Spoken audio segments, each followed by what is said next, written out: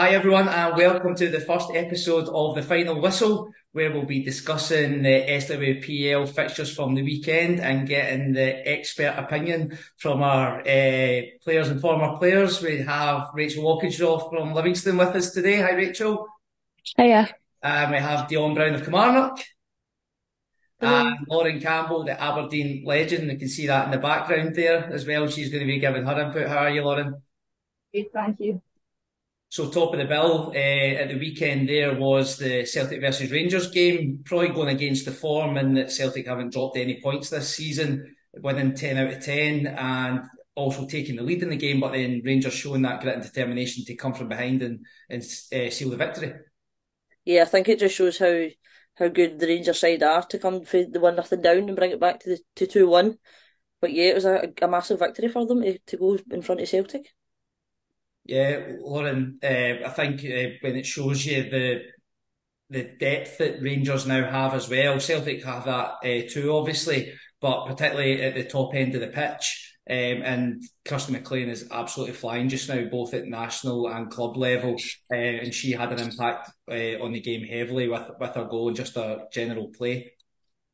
Yeah, it was one game. I watched the whole game at the weekend. So yeah, before the game, I might have even picked Celtic to be honest. But I thought Rangers for the majority of the game they were dominant and they really controlled the ball. I thought the second half as well. They almost camped Celtic in their second half. As soon as Celtic scored, it was like right, game on. Let's get back in this. So yeah, I think like you say, squad depth. They've now got Brogan Hay back and they've got Lizzie Arnott back. So they play that 3-5-2 formation and now they can change the wingers out. Like that's brilliant. So that's a hard shift.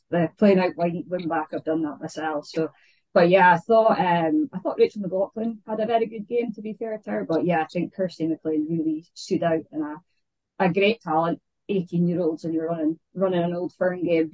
So I think she's got a big future. So they go into an international break now, and I think there's a few injuries in that area for the Scotland squad as well. So hopefully she gets her chance this weekend. Yeah, I think Lizzie Arnott was that you seen her assist for Rio Hardy's goal. It's almost like having a new player, just obviously overcome their injuries, and she was had her injuries last season too, and it probably did have an impact, and it forced Rangers to strengthen in those areas. But Rachel, the way they can switch the wingers, and especially in the attacking third, you've got Kirsty Howitt and Rio Hardy scoring goals for fun at the moment. Rangers really are a force to be reckoned with.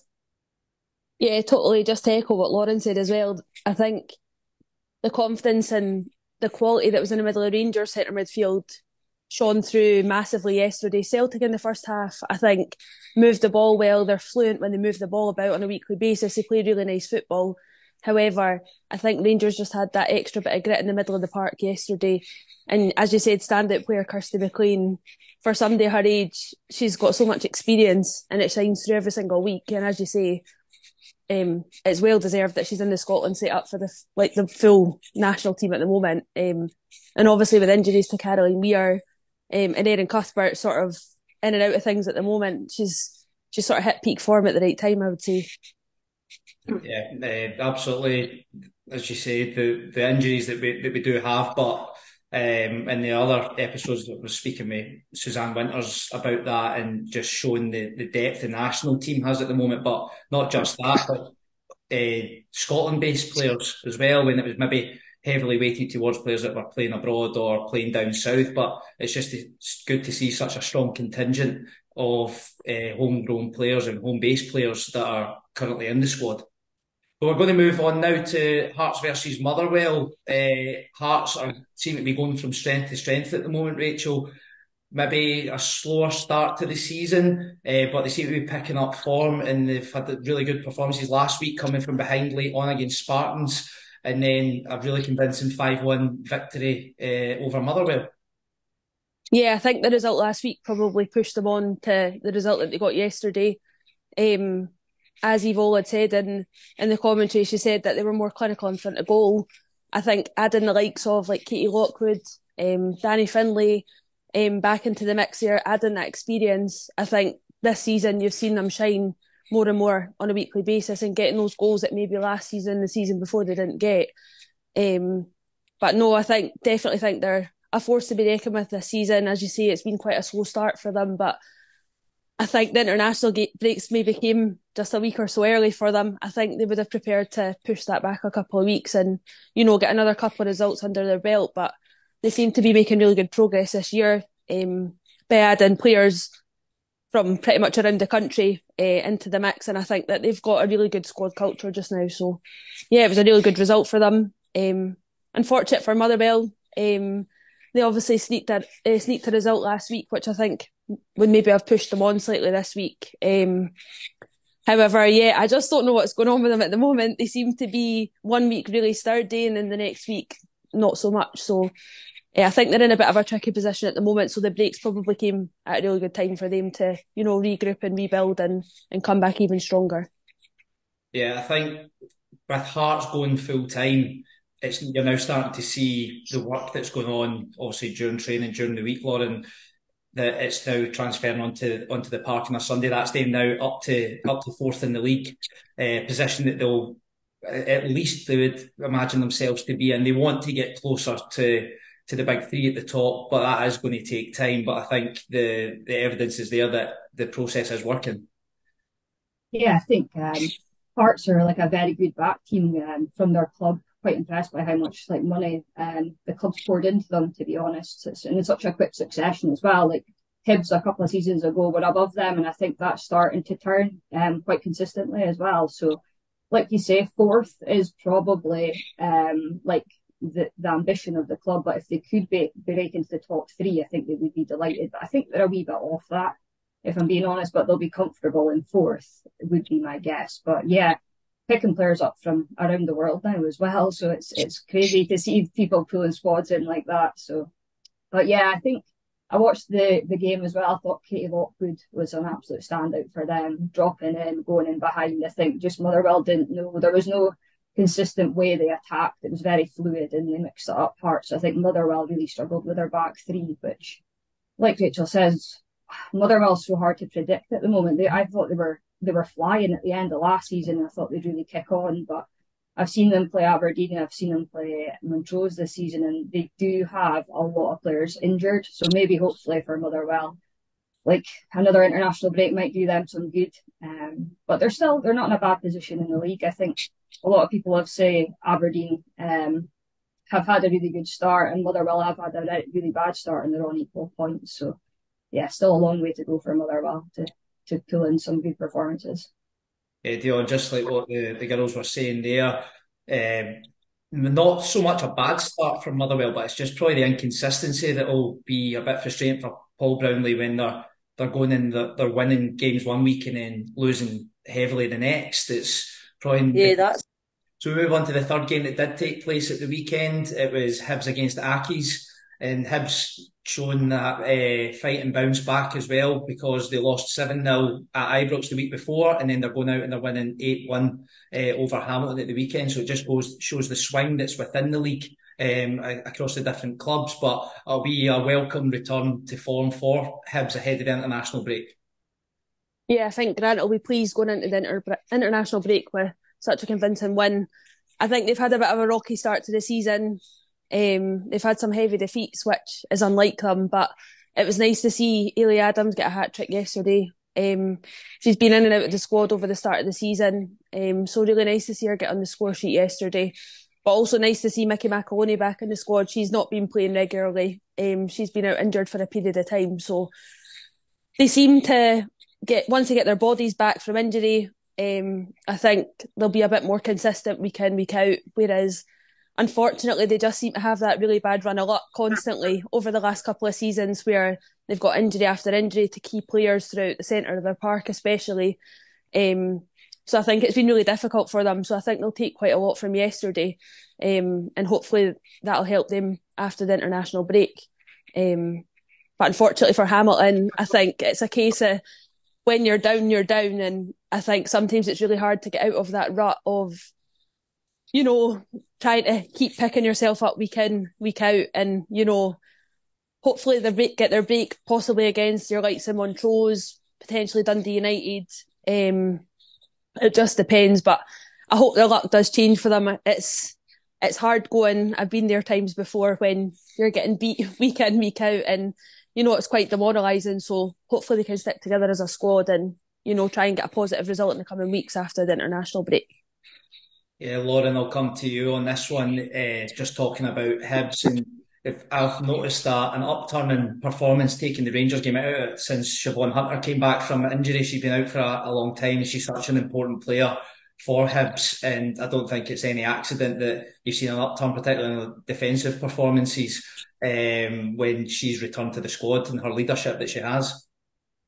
Yeah, definitely had a few battles with Shiv over the years on the pitch, but yeah, I love the way she plays football. Aggressive, normally scores headers, and just leads by example. So I was quite glad to see her get the armband at the weekend. That was quite nice. But yeah, I agree with Rachel. I think unfortunately Hibs, you can say they started poor, but I think they started the season with loads of injuries, and they're only just coming all fit now, which hopefully kicks their season on. But they've got some great leaders in there. They've still got Joelle, and you've got like Leah Eddy and Oatley. They've got a good solid squad of the young ones round about. And I think at the weekend there, that's the first time they've managed to sort of rotate their squad, because you've got Bowcom on the bench coming on scoring, and I know like Maya Christie, who moved from Aberdeen, she was on the bench but's had most game time. So it's good that I think, like you say, the top three have really, really big squads that they rotate, and that's how they're so good every week. So hopefully Hibs get their injuries back and they kick on and give Hearts a challenge for fourth.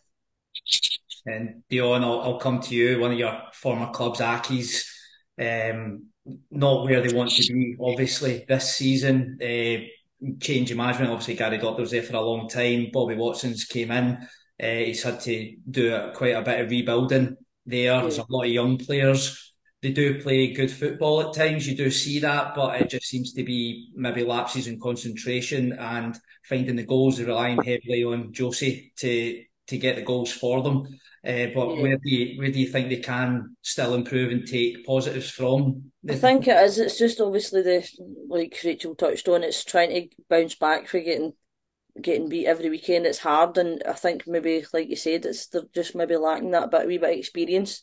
There is quite a young side at Accies, but hopefully they do kick on and try and stay positive and hopefully pick up a few points like from the likes of the teams that are lower down the league. Well, there was obviously 3 games that were cancelled because of the weather, but each of the teams, for one reason or another, will probably be disappointed that the games didn't go ahead. The first fixture I was looking at was Aberdeen and Partick. Partick have been, for me, probably one of the teams of the season up until this point, just with probably the budget that they have in comparison to the teams that they're currently fighting with. They're fighting out with Hearts and Hibs, who are full time.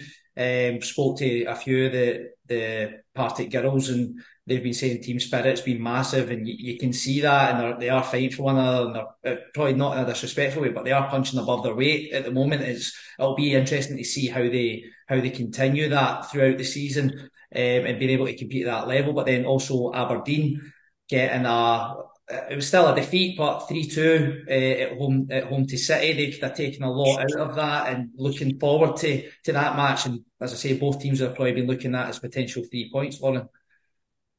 Yeah, definitely a bit disappointed that was called off. It was actually a perfect day here in Aberdeen. You just couldn't get to us because of all the road closure. So it was a bit of a shame as well. But yeah, I agree what you say. I think everyone says Partick punch above their weight, and I get that in for players and maybe for budget, but I just like the way they play football. They're like, we would call them up north, they're like a gang. Like, they stick together, they fight for each other, they take cards at the right time. Like, I would like to have played in a team like that, I think, because I'm a bit dirty myself, but yeah, but it was interesting. Like you say, Aberdeen had a good performance against Glasgow City, and maybe after the back of Champions League it was a good time to play them, but I think they'd have had confidence to take into the Partick game. And yeah, I was wanting to go to that because it's always close contested, but there's normally lots of goals in Aberdeen Partick.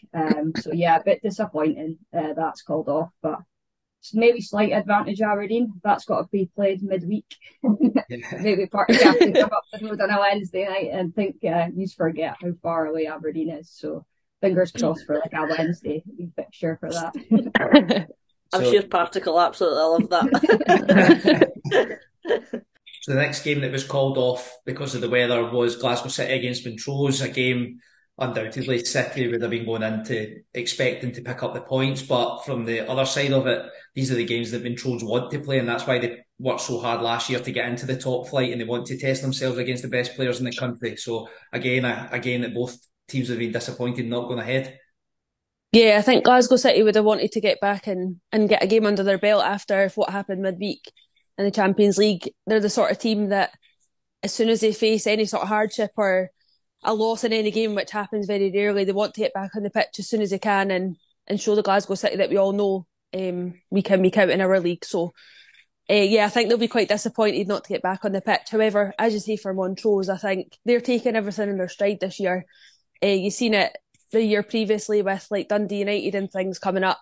I think when you're fresh into the league, you're excited to play everybody. I don't think you're bothered about necessarily the results against, like Glasgow City, Celtic, Rangers, Hearts, your teams that are affiliated with a bigger club. I don't think you're necessarily as bothered about your results, but I think it's for them, it's just about putting on a performance and just enjoying the experience, because you don't really know if you're going to be in that league year on year or if you're going to be, unfortunately, one of the teams that's fluctuating up and down to SWPL 2. So, yeah, I can see it for both sides. I think whenever that game takes place, I think it'll be an exciting one, and hopefully Montrose get to show the best account of themselves.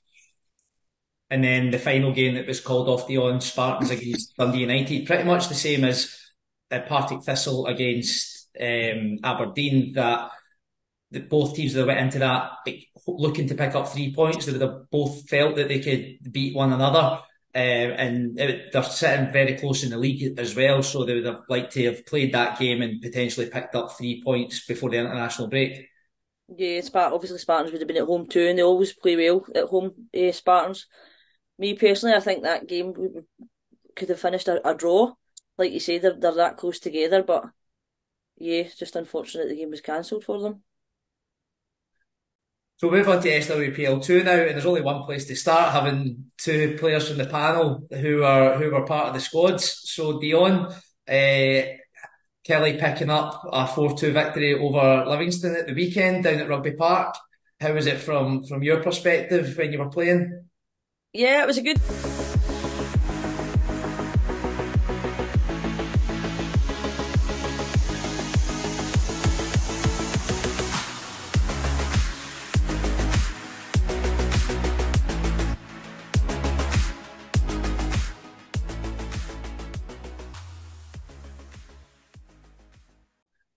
So we'll move on to SWPL 2 now, and there's only one place to start, having two players from the panel who were part of the squads. So Dionne, Kelly picking up a 4-2 victory over Livingston at the weekend down at Rugby Park. How was it from your perspective when you were playing? Yeah, it was a good game. Obviously, Livingston come out and got the first goal. I think it was just up to us to get the head down and bring back the goals, and we Loren getting our 2 goals was fantastic. But yeah, we just had to lift the head and get the 3 points, and that's what we done yesterday. Rachel, how's the feeling in the Livingston camp? They can't be too disappointed as the way the seasons went so far, just coming up and sitting in third position. But that's the second loss to Kelly this season, and they're going to have to try and close that gap if they want to push on for at least a playoff position. Yeah, I think we've probably exceeded expectations of where we thought we would be already. I think a lot of us would have taken probably sitting about mid-table, just sitting there quite comfortably. But I think the start that we've had to the season's actually been really positive. We've got some results that I think people didn't expect us to get. However, the first game against Kilmarnock and in the game obviously yesterday, I think it still shows some inconsistencies that we've got as part of our squad. We've got a lot of new players from the team that's been there since the beginning, so about 3-4 years ago. So there is still those elements of people need to gel and bond together and know how each other plays. So probably just from my side of things, just trying to eradicate some of those silly mistakes that we're making, which if you'd played alongside each other maybe for a little bit longer, you would know the runs that certain people make or like the passes that people prefer and things. But we're still very early on in the season, so yeah, unfortunate yesterday, but I think everybody's still very positive, and as a squad we are quite positive. We just take every week as it comes, so yeah, unfortunate, but well done, Dionne. I heard you played quite well, so well done. Thank you. Lauren, I'll come to someone impartial now, so you can say what you really think.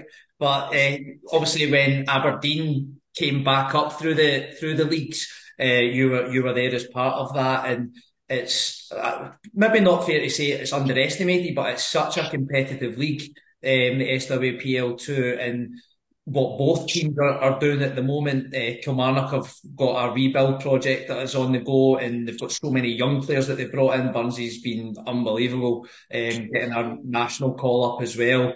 But then Livingston coming up this season and pushing themselves right up the league. It's great to see that competitiveness. Yeah, I think when I played in SPL2, it's actually probably one of my favourites for Aberdeen. Although we were down the league, it's so competitive. Most teams can beat each other each week. It's always good competition. Like I say, I think Livingston, you're a wee bit doing what Aberdeen did.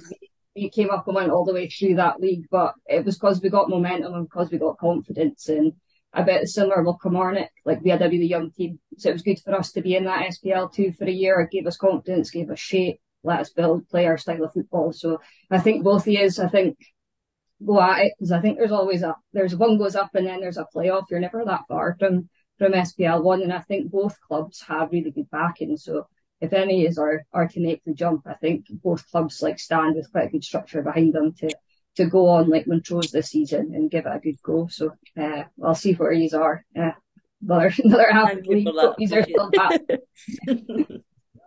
So obviously leading from the front in the SWPL2 is Queen's Park, who are flying, are sitting top of the league. Another strong win for them at the weekend. 4-0 over Gartcairn, who have really struggled. Dionne, will come to you. One of your ex-teammates, Ellie Kane, is absolutely flying. Right, she's flying. 16 goals in 8 matches, couple of hat-tricks in there. Having seen Ellie play at a couple of different clubs, it seems like she's really found a home now, and maybe having the captaincy giving her that responsibility, and she's really, really living up to that. Yeah, definitely. Obviously, she's got the confidence area, and she's an absolute baller. Obviously, she's in the same league as us, but hopefully she doesn't play as well against us the next game. But yeah, she's absolutely flying. She's getting the balls put in the players that she's playing beside also, so she's finishing well. And obviously, they've got a strong side, Queen's Park, and like you say, she's got the captaincy that's giving her that wee bit extra confidence, and she'll probably keep banging them in. Yeah, Loren, they've really strengthened well. If you look through their squad list, there's so much SWPL1 experience in there. That she probably kind of shows the good structure that's going on at Queen's Park behind the scenes to get these players to come along, because there was some of them that would have had other offers at SWPL1 clubs, but it seems to all be really gelling well at Queen's Park, and that's the only way to show that is where they're sitting in the league and winning convincingly every week as well. Yeah, definitely. I think it's a club on the up. I think I played them a couple of years ago in SPL2, and they were a very young team. Management was changed. It was a wee bit disjointed. So like you say, I think signing experience is actually quite key in SWPL2, because like I say, it is competitive and it's quite a mentality monster kind of league. You've got to be up for every game each week. So, but yeah, all I see on Twitter is Ellie Kane. It's just banging every week.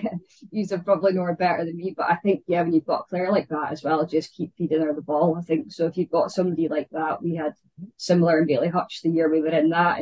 It's key if you've got a really good striker that can get on the end of thing, like you're going to be high up the league. So yeah, credit to her and credit to Queen's Park for rebuilding and, like you say, attracting good SWPL1 experience to their team. And Rachel, to talk about Gartcairn, it's a real shame to see they were 90 minutes and away from being in the top flight, and obviously with them not winning that playoff, a lot of players moving on off the back of that, and they're now kind of cut adrift. They're 7 points adrift at the bottom of the league at the turnaround.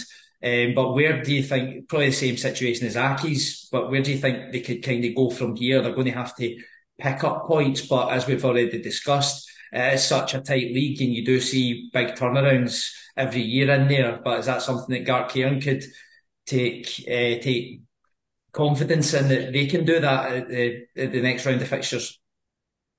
Yeah, I think it's probably just trying to get to the new year at this point for them. I know they've just got a new coach that's just came in as well, so I think there's been a lot of change. Obviously, I've not played for a while now, but um, I remember playing against Gartcairn over a 2 year period, and they were one of the most competitive teams in the league, really aggressive, really together as a unit, and they were really hard to break down. But I think the recruitment that they've got at the moment is a lot of younger players. They don't have that balance that Loren mentioned earlier. So I think for them, it's the new coach putting his stamp on things, and hopefully they start getting results, hopefully from the new year. But if not, I think it's going to be a really long and tricky season for them.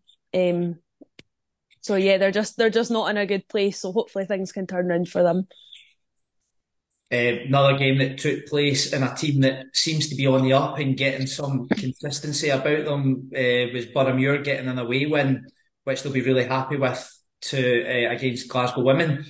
They're the only team to beat Queen's Park that are playing in the same league this season. It was in the cup, mind you, but they can take confidence from that. I was speaking to their captain Iris a couple of weeks ago, and they were saying that it shows that they can compete with the teams at the top of the league. And I think they've had a change in management, Rachel, this season. Andy Emwoods came in, really experienced coach and manager at that level, and it seems to be falling into place for them.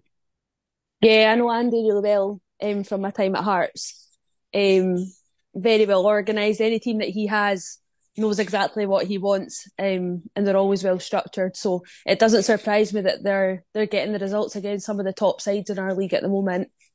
A couple of standouts: Beth Rennie, that used to be at Livingston about 2 or 3 seasons ago. Young goalie, just trying to make her mark on things at the moment, going out on loan to Boroughmuir. I think she's helped them along the way. I know previously their goalkeeper situation hasn't always been the best. They've had quite a lot of loans. So for me, I think she's somebody that's helping them on the way to some of these wins that they're getting at the moment. But yeah, it doesn't surprise me that they're starting to pick up big results in the league. And I think the longer that the season goes on, I think they'll establish themselves more and more and challenge the teams that are in the first 3 spots at the moment. And Dionne, the final game of the weekend was St Johnstone's convincing win away to Stirling Uni, a 6-0 win. They were another team that started off slowly. From memory, they lost their opening 2 fixtures, but they've now started to pick up wins. Got Morgan Steadman up top, so they do have a goal scorer in there, and she's been starting to pick up the goals as well. I think that's so important when you're looking around the dressing room and you're thinking, that person's going to get me goals today, and then it's up to everyone else to chip in and do their bit. But really convincing win for them away to Stirling. Yeah, I think Jordan has been a massive impact for St Johnstone, to be honest with you. Like you say, they did start off quite rocky, but they just seem to be getting better and better, St Johnstone. So, like you say, just hitting the ground running. They're sitting behind Stirling, aren't they? Yeah, it's, One it's point really separates them. really tight in that league. Yep, yep. But no, they're doing really well, and if they keep that consistency, then they'll keep doing well.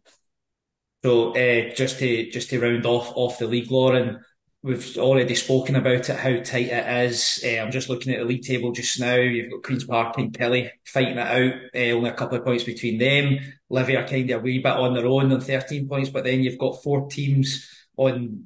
You've got St Johnstone and Glasgow Women on 9. You've got Boroughmuir and Stirling Uni on 8, and you've kind of got Gartcairn, as I said, a little bit adrift at the moment, but. Just a couple of wins and you can find yourself in those top positions. I think it was Boroughmuir were sitting second in the league last season with a couple of games to go and just missed out in the playoffs. So it shows how important every single game is. There's no gimmies in this league.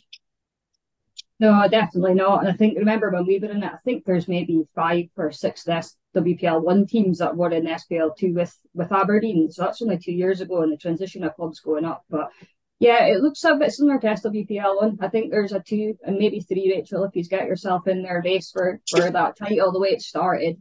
Then you've got the middle section battling it out, and unfortunately, Gartcairn have just drifted. But like you say, it's a long season. There's January transfer windows now as well for Gartcairn to pick up. Glasgow Women the same. I feel like they've gone down and maybe just struggled a wee bit after such a disappointing year last year. A few folk have moved on, but Yeah, exciting league. As I say, thoroughly enjoyed playing in it. So yeah, definitely a table will change a few times toward the end of the season. That's for sure. Oh, that's great. And just want to thank you all for joining us this evening. It's been great to hear your opinions on the weekend's action. Thank you for having us. Thanks. No Thank you, problem. Fran.